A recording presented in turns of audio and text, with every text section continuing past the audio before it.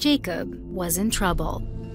The non-stop quarrel between him and his twin brother Esau had gotten worse ever since Jacob tricked Esau out of their father's blessing, a blessing that made Jacob both wealthy and the leader of the family.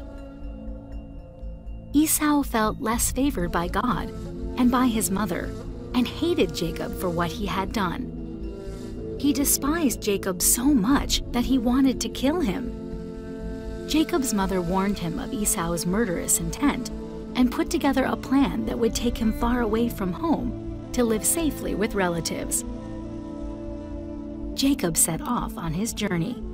After a long day of traveling, Jacob stopped for the night in a quiet and lonely area where he laid his head against a rock and fell asleep under the stars. While he slept, he had the most astonishing dream. In his dream, there was a ladder that reached down from heaven, and on that great ladder, there were angels moving up and down the steps. The Lord God stood at the very top, and he spoke to Jacob. "Your descendants will be as great in number as the dust of the earth, and they will spread out all over the land. All the families in the whole world will be blessed because of the nation that will become from you and your descendants." God reassured him, "I am with you and will keep you wherever you go and will bring you back to this land. I won't leave you, and I will accomplish what I have promised." When Jacob awoke from his dream, he was amazed at the wonder of it. The door to heaven had been opened.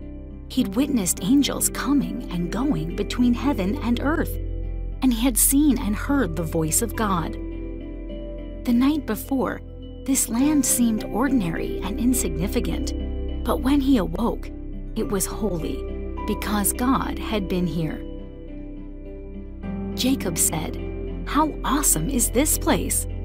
This is none other than the house of God, and this is the gate of heaven." Jacob got up early in the morning and took the same stone that had been a pillow for his head the night before and set it up as a memorial to God. It would be a reminder of God's amazing promise to his family and descendants, and to all the families of the world. He renamed the place Bethel, which literally means house of God. When he was done, he made this solemn vow: "If God keeps his promise to be with me and keeps me safe and gives me food to eat and clothes to wear and safely returns me to my father Isaac's house, then the Lord shall be my God." And God kept his promise, and he has continued to keep his promises to this very day.